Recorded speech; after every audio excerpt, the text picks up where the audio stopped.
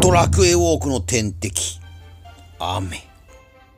ケロケロ、カエルさんです。今回は、たまったふくびき券、ジパングの巫女の装備と、読めない守護神のガチャをやっていきたいと思います。これなんて読むの？とりあえずグリザードさんがめっちゃ強いので、守護神の方で武器を当てたいと思います。では、レッツガチャ動画、いくケロン。チャンネル登録、高評価、コメントよろしくお願いいたします。溜まったマイレージで貯めた福引券で、まず10連いきたいと思いますけど、さあ、どうなんでございましょうか。まず一発目、景気よくいきたい。さあ、ライオディングが長い。さあ、キュッピッキュッピッ切ってる。そして、おっと何も入れる。ちょ、ドン金と銀祭り。あかんやつや。はい、20連目いきたいと思います。先ほどはちょっと、引きが弱かった。さあ、次。最初からある。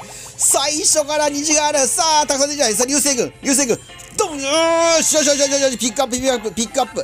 クアップでお願いしますけど、ピックアップで、武器が欲しい。もう一撃武器が出ればもう優勝です。グリザード倒すから。ヘッポコ優勝から卒業したんだから、よろしくお願いします。ここです。ドン外貨のヘルム。いつものやつや。気を取り直して、ジパングの方のガチャを引いていきたいと思います。回復は持ってますけども、さあ、これも、装備。防具が欲しい。防具でいい。武器はもう、ダンシングロッドとかあるから、ちょっと、スライムさん何も言いそうぎませんけど、大丈夫ですか？金と銀だけ、もうあかんやん。見せ場がないからマイレージ交換しちゃう。さあ、歩きに歩いて貯めたマイレージ、1万ちょっとポイントがあるはずなんで、マイレージを交換して、守護神の方のガチャの方に変えていきたいと思います。よし。10連。ラスト10連。必ず奇跡を起こします。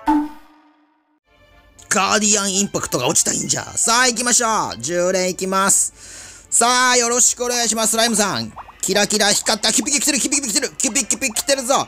さあ流れ星はないけども。さあここで変わっていかないんだな。終わったー。本日の結果、爆死。